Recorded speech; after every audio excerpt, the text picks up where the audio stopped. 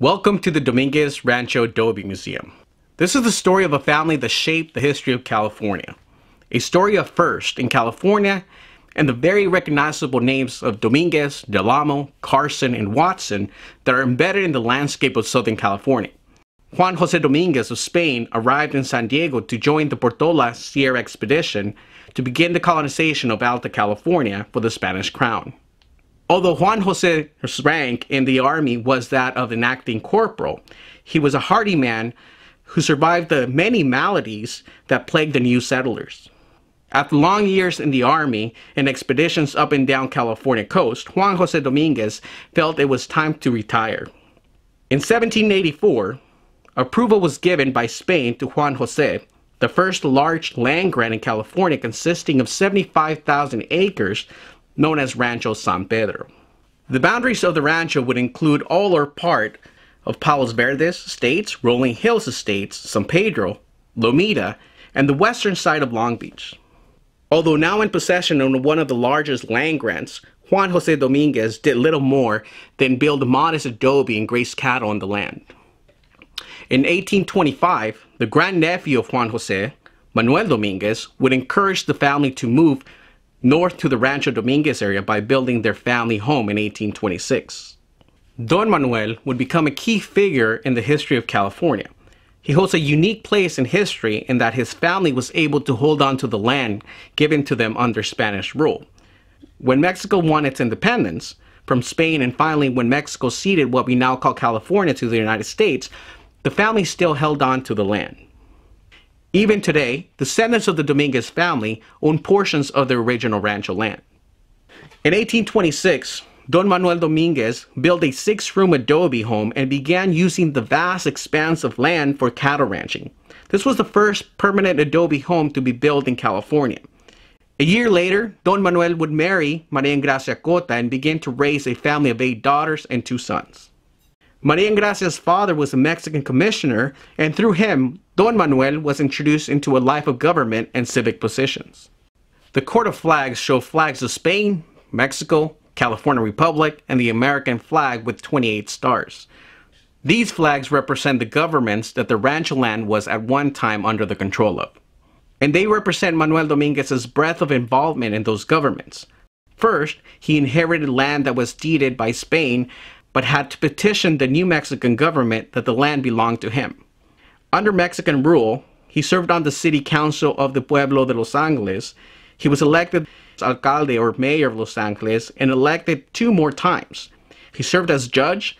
At one point, he was asked to serve as governor but declined. He would continue his civic responsibilities and voice of diplomacy as California passed from Mexican rule to becoming part of the United States. One of his duties was to serve as delegate to the first Constitutional Convention of California.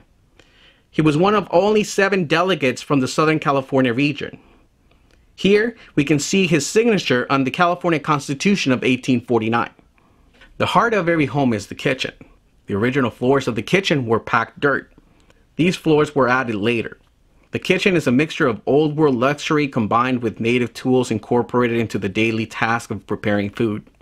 This corner cabinet was made in England with no nails, only wooden pegs, and it came from Boston around Cape Horn.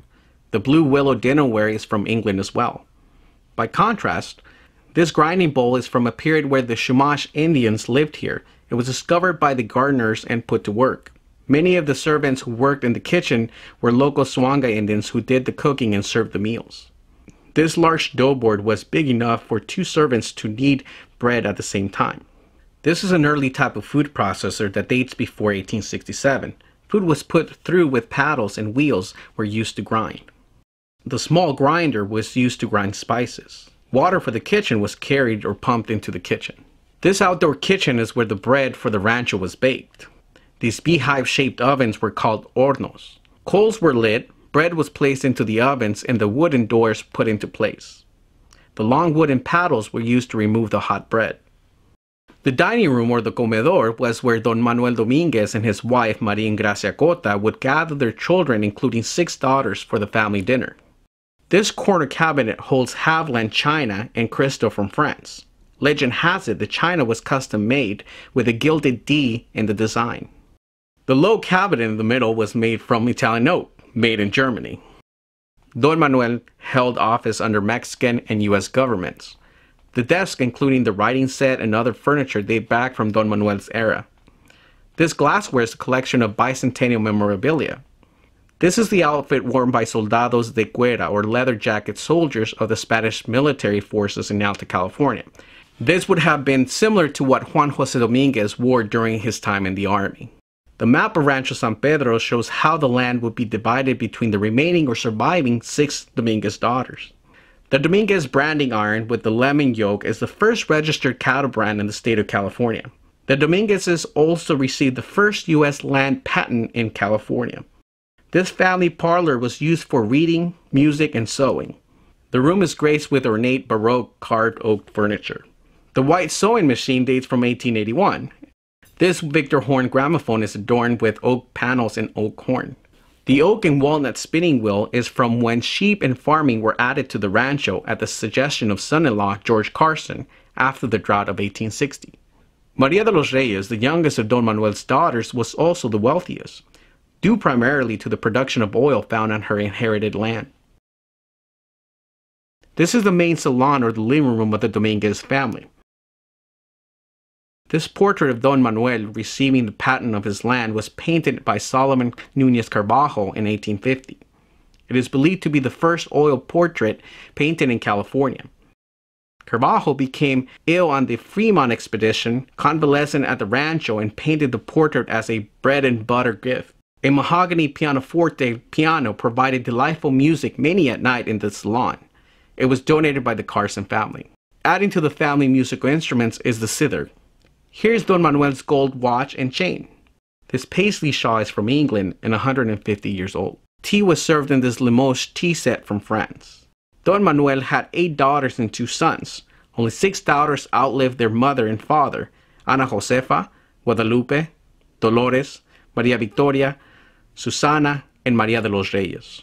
3 of the daughters married men whose names are imprinted throughout the Southern California landscape. Dolores Simona married James Watson, Maria Victoria married George Carson, and Susana Delfina married Gregorio del Amo. This is the bedroom of Don Manuel and his wife Maria Ingracia Cota. All of their 10 children were born here. This is the room where Don Manuel died in 1882. As there was no central heating, bed warmers were used before retiring for the night. The mahogany chest of drawers topped with marble was considered a sign of wealth. The basin and pitcher used to wash up at night are from a 150-year-old firm in England. One choice of evening reading, Life of Christ, was published in 1878. Portrait of the Virgin Mary is from the 18th century Spanish colonial school of painting. As was typical of the time, there were no closets due to the fact that early taxes were collected if you had closets in the house, so an armoire was used for clothes. The white cotton nightgown is accented with the trim to the sleeves and bodice. This leather stagecoach trunk was used by Don Manuel on his many trips to Monterey for government business and doubled as a seat when riding the stagecoach. This room was originally a small parlor but was converted into a chapel for family worship. Hand-painted, a realistic depiction of the crucifixion was made in Mexico. Behind it is a memorial window installed in 1910. The altar is framed with 2 gilt metal candle holders. The altar itself holds a brass bookstand with a leather-bound Bible. A dramatic wood carving depicts Michael the Archangel. 2 other hand-painted wood carvings are of the Accession of Virgin Mary and the Madonna. 200 years old, this choir book is made of vellum with the square notes of the Gregorian chant. Head of St. John the Baptist is from the late 18th century Spanish school of painting. This room is the last of the original construction of the adobe. Susana Delfina was the 5th daughter of Don Manuel.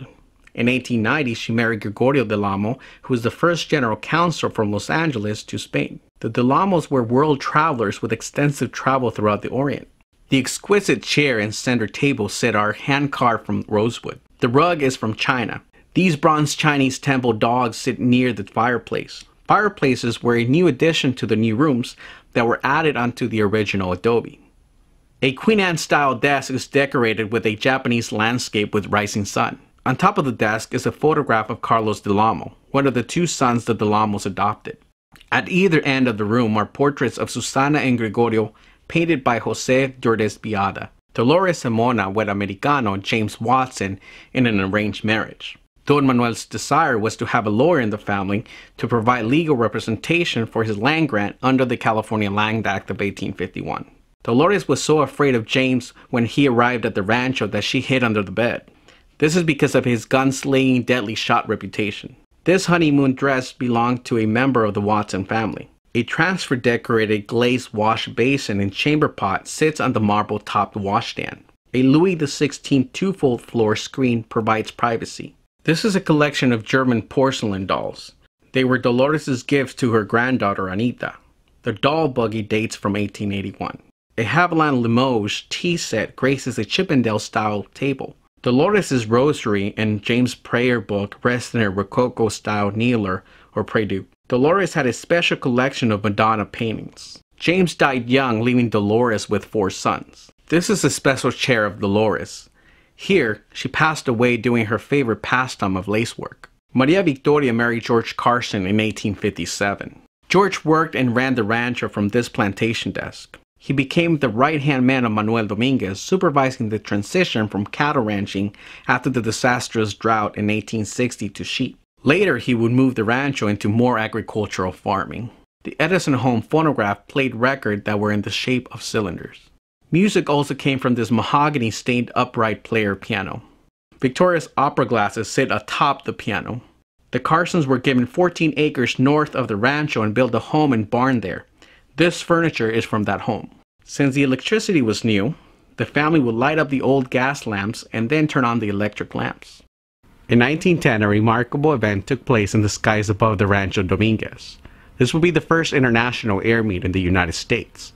The air meet was a huge success with spectators visiting from around the world. Every year, the Dominguez Rancho Adobe Museum stages a reenactment of what has become known as the Battle of Dominguez Rancho, or the Battle of Old Women's Gun. In 1846, soon after the outbreak of the war between Mexico and the United States, it was one of the many local skirmishes that took place not far from the Adobe.